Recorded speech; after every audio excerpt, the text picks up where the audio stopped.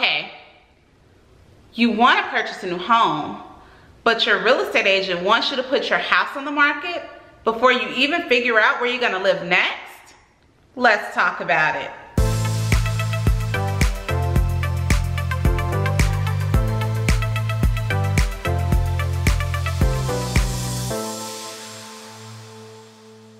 Hey everybody, it's Rosemary Lewis, your educator agent with eXp Realty, and today we're going to talk about, should you put your house on the market before you know where you're moving to?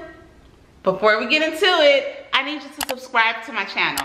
That way you will be notified every time I post any new videos.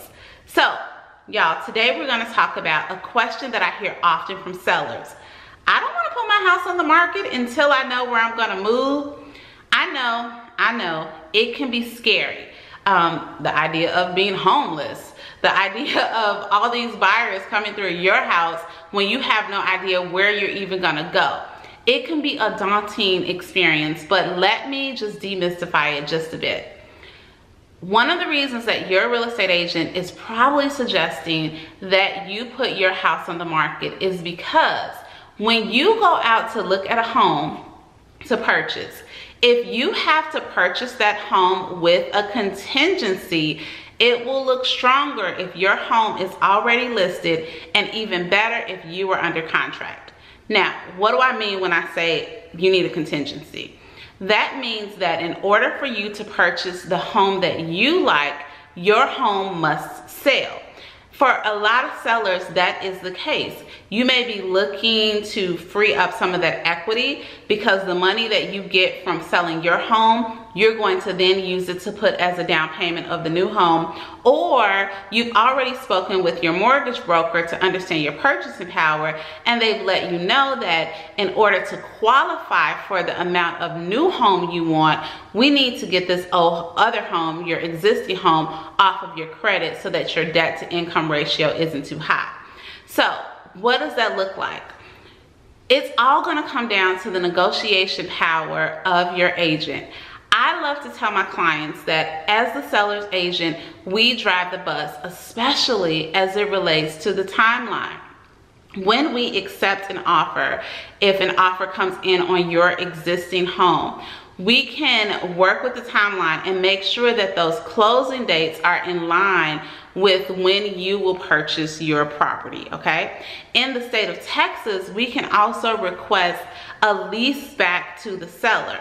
Now, what that is an agreed upon amount of time after the new buyer purchases the home. They will give the seller a specific amount of time to stay in the home, okay?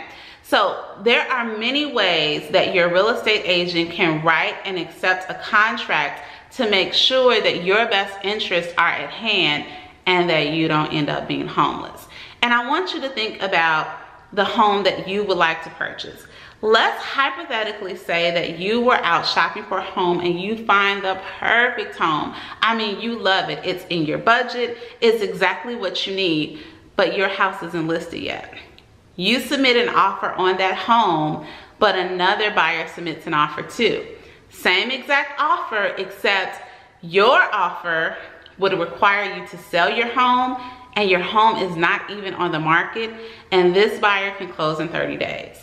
At least if your home was on the market, that seller would know that you are serious, that you have already done your due diligence, you are serious about purchasing their home because you've already taken the steps to get your home on the market. In the scenario that I described, most sellers might not be willing to accept your offer, wait for you to get the home ready, wait for you to get it on the market, wait for you to show it, wait for you to get under contract, and all of that. So when your real estate agent suggests that you put the home on the market even before you're under contract, they're not crazy. Honestly, they may be looking out for your best interest. Now, please have this discussion with your real estate agent. Look at, what's going on in your market days and all that, and just make sure that whatever terms that you all decide on, that you are comfortable with. But in a lot of cases, the suggestion will be, let's go ahead and get your home sold, especially if the offer has to be contingent. It's going to show the potential seller on a home that you love, that you are serious and that you really want to purchase their home, and that you've already started the process to get your home sold for that purpose. So I hope this was helpful. Go ahead and put any questions and comments that you may have. Have a great day and happy selling, happy real estate.